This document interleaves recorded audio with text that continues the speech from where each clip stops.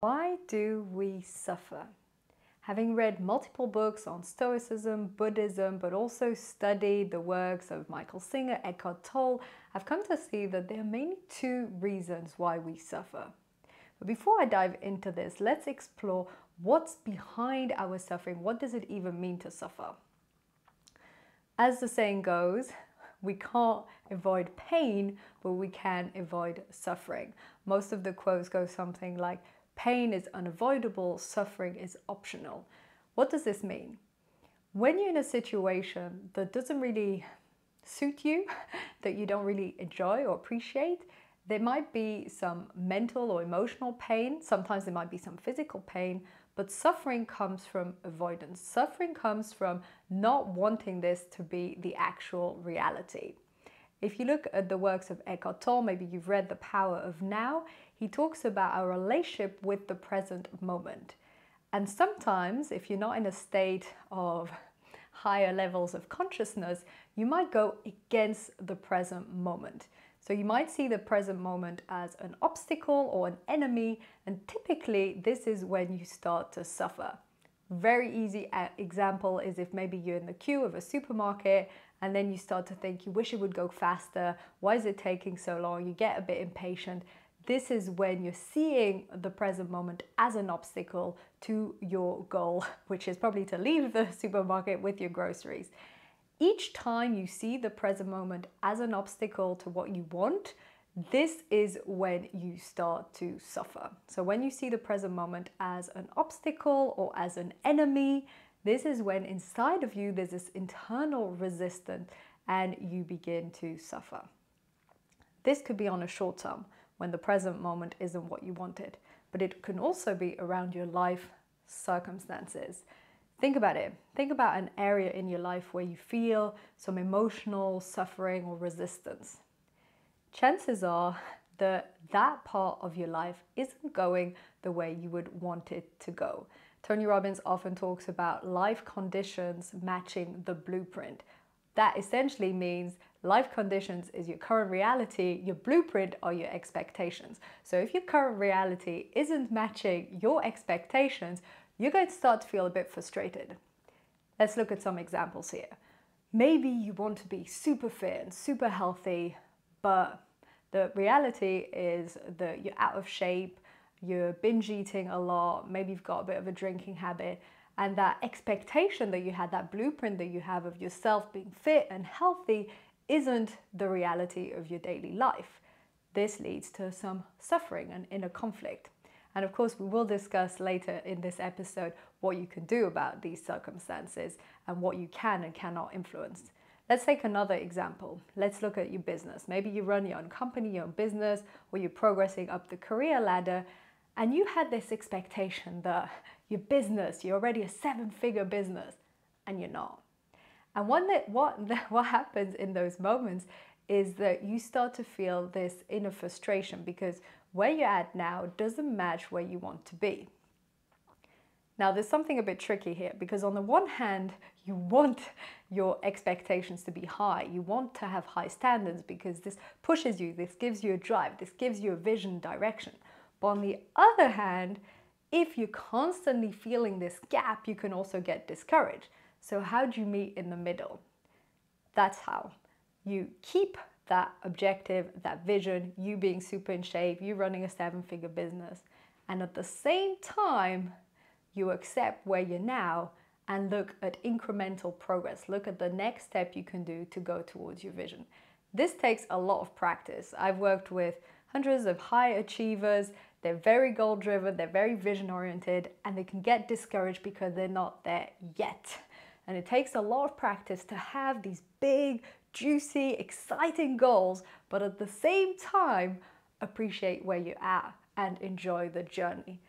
Now, if you're like me and you're super driven and ambitious, enjoying the journey can feel like a bit of a drag sometimes because you're not at the goal and the outcome that you want in your life and business.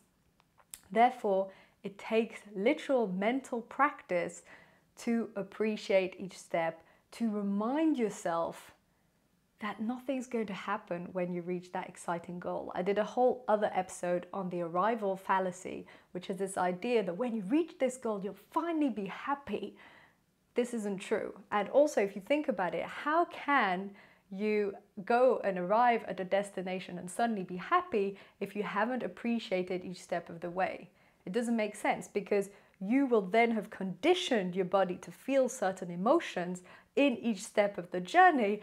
And when you arrive at this famous destination, your body will be used to certain emotions.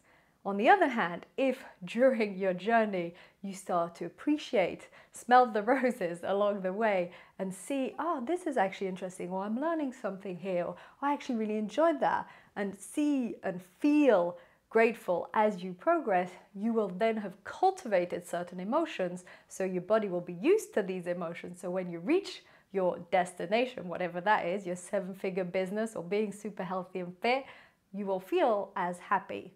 And there's another important aspect here with the arrival fallacy, which is that if you don't appreciate the journey and then you finally arrive at your amazing 7-figure, 8-figure, 10-figure business or super healthy fit body, you will have pinned so much hope on this being the solution to finally make you happy that you will be disappointed because you haven't reached those emotions. And we often think that an external result will give us this internal feeling that we want.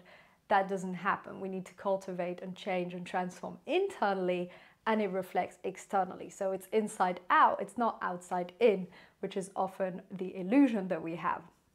So coming back to this idea of suffering. So I said there were 2 core elements. At the beginning here, I explained the relationship that we have with the present moment, looking at Eckhart Tolle and what he talks about. And if we see it as an enemy or an obstacle, then we're more likely to suffer or be upset or not feel content. But also we looked at these famous life conditions blueprint that Tony Robbins talks about, which is our reality matching our circumstances. And then we looked at how the important part here is appreciating each step of the journey, so you cultivate the emotional strength and resilience, and you feel good about your life in general, which then helps you when you do reach your goal or destination to feel good. So what are these 2 core elements that are linked to us suffering?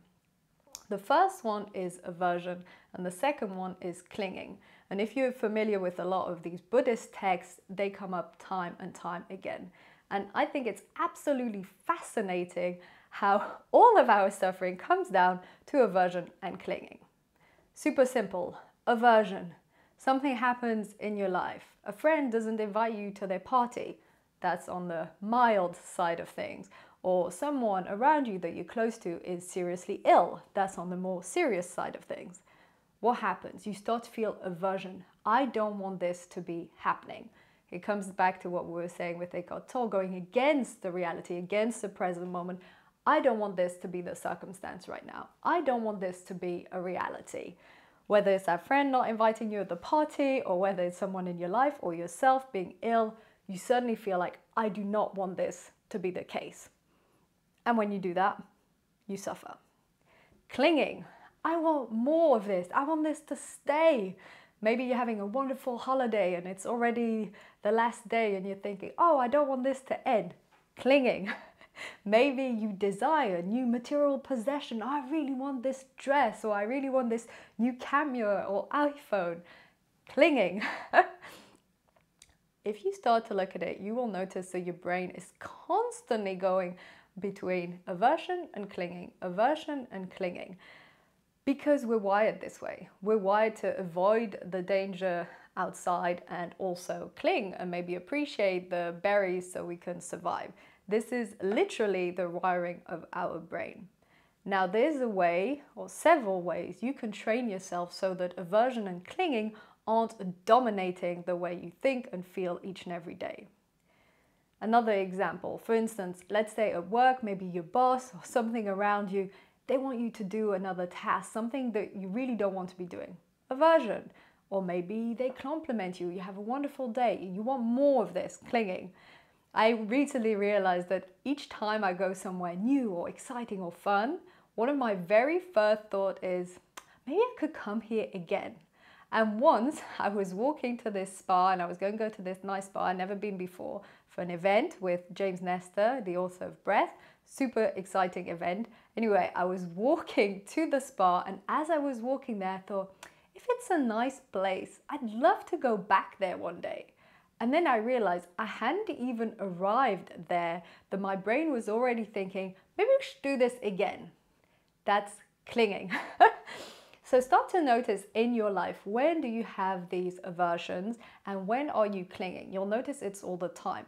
That's step one. The second step is awareness, not only of clinging and aversion, but also of how it feels in your body. How do you feel when you're in that state of aversion? How do you feel when you're in that state of clinging?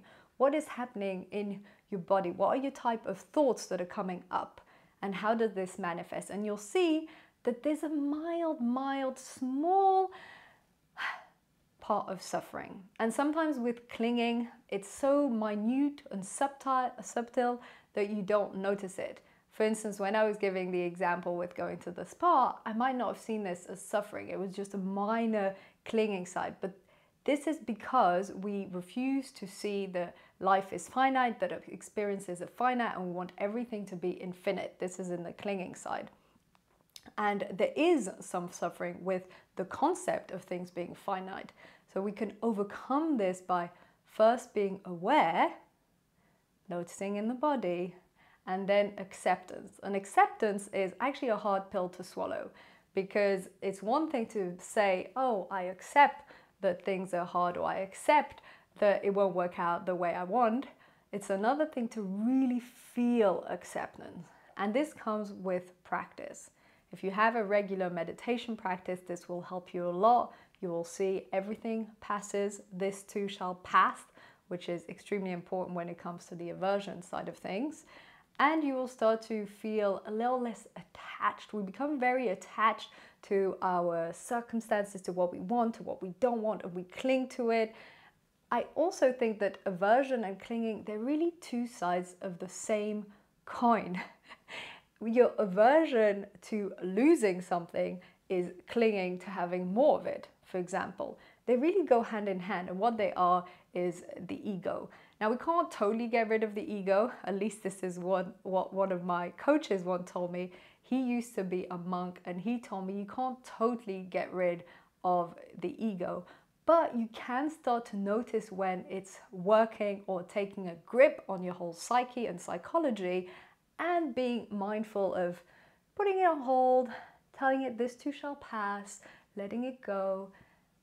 And I feel that when you shine the light of consciousness, this is something, again, Eckhart Tolle talks about a lot. When you shine the light of consciousness on these patterns, they start to lose their grip. So as you notice that you have maybe a strong aversion to something, or you're really unhappy with your current circumstances, you might notice when you shine the light of consciousness, which is simply being more aware of it, you might start to notice that this aversion, this clinging, your ego is getting a bit of a kick out of it. Oh, my life is so tough right now, and this boss is really hard, and I wish things were different, and why does everything have to be so difficult? And we get this, and deep down there's a little like, la la la. That's the ego. That's the ego getting a little kick out of, this is not what I want, but by making a big deal out of it, I feel more important. And that's the ego expressing itself. I feel more important. I feel more significant. This matters more. And it's the same with clinging or wanting more material possessions. You want that beautiful dress or that new iPhone because you think it'll make you feel more important or more significant or more interesting. So coming back to this idea of suffering, there are two core pillars, aversion and clinging. How do you overcome suffering, especially when things get really tough? It's one thing when you're not invited to that party, it's something else if you or someone you're close to is seriously ill or worse. How do you manage that suffering? Well, first of all, it helps if you can train with smaller things. Of course, the more you train your inner resilience, acceptance and letting go in smaller circumstances, the more you will have trained your mind and your body and your whole psyche to deal with bigger things. So that helps. shining the light of awareness, of consciousness, extremely helpful with letting go, seeing that it's a pattern, seeing that it's the ego. What I also find is extremely helpful is to see it's never outside of us, but it's always within us. So it's always our own thoughts about the situation that affect how we feel. Clear example of this is two identical situations, but for two different people. So they have maybe the same boss or the same workload or the same difficulties. One of them will be at peace with it and one of them will be suffering. Why? Because one person thought might be, hey, this is a challenge that I can rise to, or I'm just doing my best and this is what matters, or whatever it is. That'll be one person's thoughts, and the other person's thoughts might be something like, this is so unfair, why is everything so hard? Therefore, suffering always happens within us. It's independent of circumstances. It's the circumstances seen through the filter of our thoughts. Once you know this, it might be difficult in very hard circumstances to shift your filter and shift your thoughts around it, but at least you know that it's a possibility. You can cognitively reframe the way you think to feel a bit more at peace. Okay, if none of this works, how do you get to a place of more calm, more peace, and less suffering? You need to find your way towards acceptance and letting go. And I really mean find your way, because the way will be different for each and every person and for each and every circumstances. In some case, it might be a matter of forgiving someone or forgiving yourself. In another circumstance, it might be a matter of accepting that you're not as far as you'd like to be, but that where you are is still great and you're learning here. That might be one way to get to acceptance and letting go. In another case, it might be being willing to let go of that big dream or ambition because it's no longer a possibility in your life for whatever reason.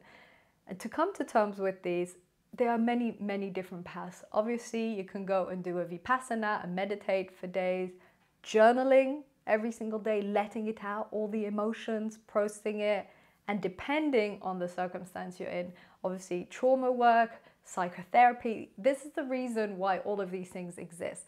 The difference here is now that you have the awareness, you're trying to get to acceptance and letting go. So it's not just talking things through for the sake of talking things through. You now know that you're in this place of suffering, and to get out of it, you need to find your way to acceptance and letting go.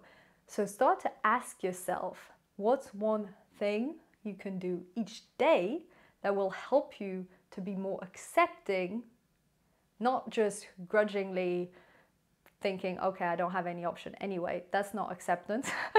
Real, full acceptance of what the situation is. And ask yourself, what's one thing you can do each day that will make you more accepting and that will help you to let go? And you will receive an answer. As you ask yourself this, as you journal, as you meditate and you answer, there might be, okay, I need to see a therapist about it and find my way towards acceptance. Or I need to read The Untethered Soul by Michael Singer, amazing book, or The Power Knife by Eckhart Tolle, and read it on a daily basis. I know people who've overcome grief just by reading Eckhart Tolle's work and being immersed in it, and it changes the way they think about life. What we want to remember is the ego will constantly want to maintain this aversion and clinging, and it will keep you in a place of suffering unless you actively choose to go a different route and you go towards acceptance and letting go. This is the path out of suffering. This is the way you will find peace in your circumstances, in your life, by finding your way there. And it can be a multiple different direction, but we want to get to this place of acceptance and letting go, and this will support you in extremely hard circumstances as well as minutely hard circumstances, to be more at peace and to no longer suffer. I hope this episode was useful for you. Please put in the comments what helps you when you're in a place of suffering, what helps you come to peace and inner calm. I'd love to have your own insights on this and your journey. And if you haven't yet, please subscribe to the YouTube channel or follow on Spotify. Thank you for tuning in.